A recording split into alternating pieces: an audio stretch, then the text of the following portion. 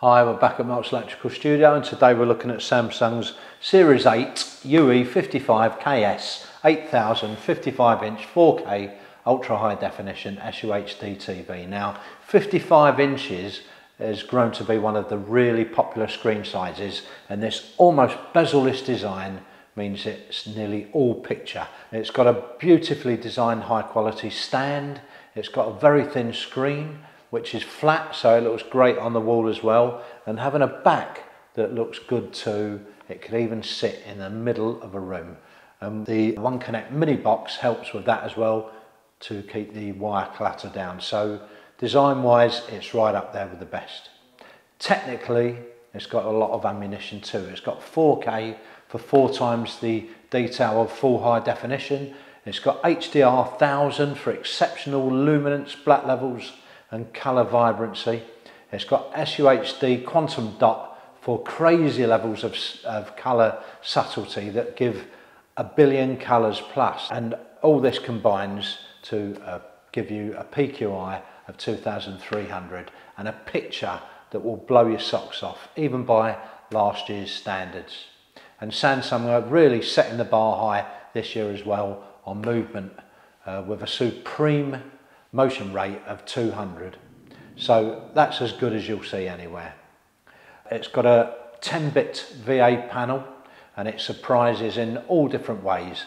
For gamers, the input lag that we measured earlier on was 21 milliseconds in game mode, and it's around 112 milliseconds in standard mode on all 4 HDMI inputs.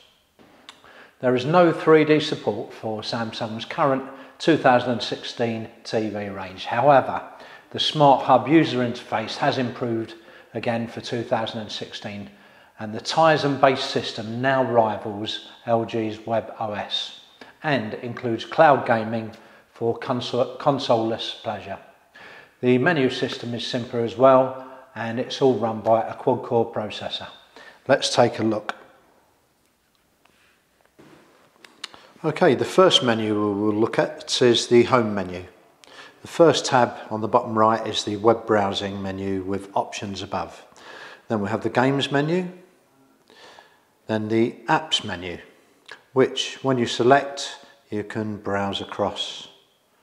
This is customizable, so you can add or delete your apps. Next is Mubi, Yup TV, Curzon Home Cinema, YouTube, Amazon Video and Netflix. Live TV is next, then the search menu, then the source menu, and finally the settings menu. Again, just select and then you can choose which one you need to change. The next menu we'll look at is the extra menu, which comes up on the right. Then at the bottom is the numerical menu. But we found that the quickest way to find stuff is the speak search.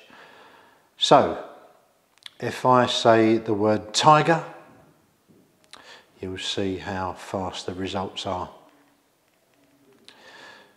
So it's slick and it's fun to use.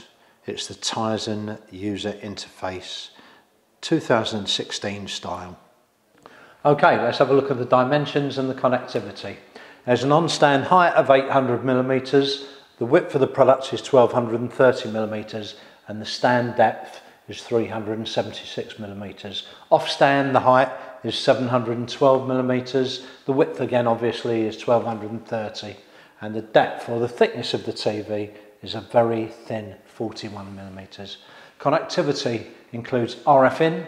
There are 2 satellite connections, there's 4 HDMIs, 3 USB 2s, there's built-in Wi-Fi, LAN, Bluetooth, common interface, digital audio and X-Link. Summing up, what a great TV this is. Aesthetically, it's beautiful. Picture-wise, it's right up there with the best. And sound-wise, it's strong too. Okay, there's no 3D, and there's 1 or 2 connectivity omissions, but this is nearly a 10 out of 10, this one.